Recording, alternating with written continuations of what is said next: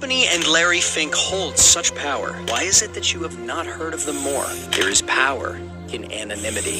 If BlackRock is barely featured in print publications and news channels, it is because they want it to be so. If they wanted, they could feature every day. BlackRock currently owns 18% of Fox, 16% of CBS, and 13% of Comcast, which in turn owns NBC, MSNBC, and Sky. If any of those companies wanted to make a decision, they would have to also consult with BlackRock before doing so. The same is true for Google, a tech giant currently worth $853 billion. Amazon, Facebook, and Twitter are also not exempt, and neither is Disney. Thanks to their incredibly diverse investment portfolio in media alone, BlackRock essentially owns 90% of the world's media. If you don't know about them, it's because they don't want you to. Why?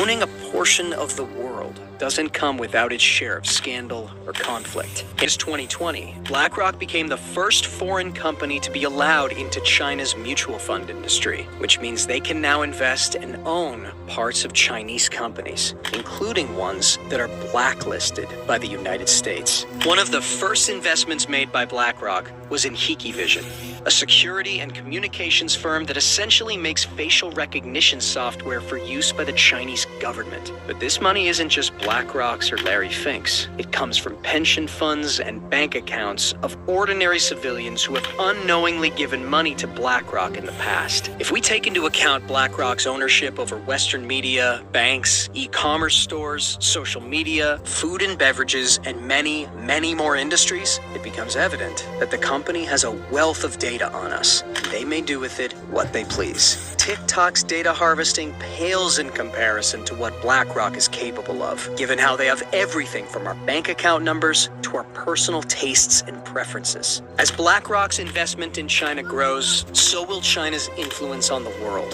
And our personal data, which was hanging on a thread to begin with, will quickly end up in the wrong hands. With the trajectory BlackRock has been on, it seems their influence will only grow as they acquire more and more of the world to control. If such is the case, we are headed into a dystopian world where corporations have more power than governments.